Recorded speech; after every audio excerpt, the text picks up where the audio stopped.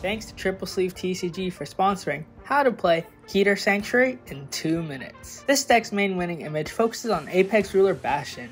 Continuously on Vanguard Circle, all of your grade 3 units gain 2k, making them 23k columns with an 8k boost. Then at the end of the battle that your drive check revealed a grade 3, you can discard one to stand one of your rearguards and that unit gets 10k, giving you another attack to extend your battle phase and wrap up the game fast. Knight of Heavenly Spear's Fort and Rooks could help you make numbers for power plays because of their effects to counterblast 1 and give your Vanguard 5k, and if you have 3 or more grade 3s, get boost and 5k respectively. Both the Ride deck and the winning image work well with each other. Knight and Heavenly Bow base is our standard starter, which when going second can draw a card, and Fort when rode upon by Rooks allows you to reveal 2 grade 3s to check the top card, and if it is a unit, call it. And Rooks when rode upon by Bastion can reveal 3 grade 3s from your hand to draw a card. The start deck comes with 2 grade 3s to help with Bastion skills.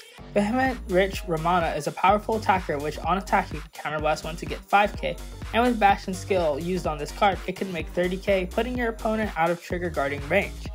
And Reflute can also fix numbers outside of being a grade 3. You can send it to Soul to give another grade 3 rearguard 10k. The Hour of Holy Judgment Cometh helps us maintain advantage. You can play it at the cost of Counterblast 2 and draw 2 cards while giving a unit 5k, which helps get you more shield or attackers for your Bastion strategies. Shadow Row, Archer Lysana, and Platinum Wolf are our start deck beaters.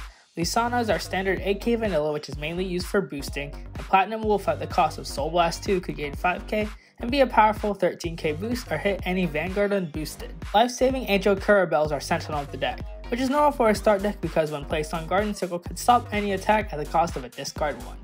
Our triggers are a standard start deck lineup of 4 criticals, 3 fronts, 4 draws, 4 heal, and 1 over trigger, which when checked by Bastion's ability could help you get 2 attacks over 100 million.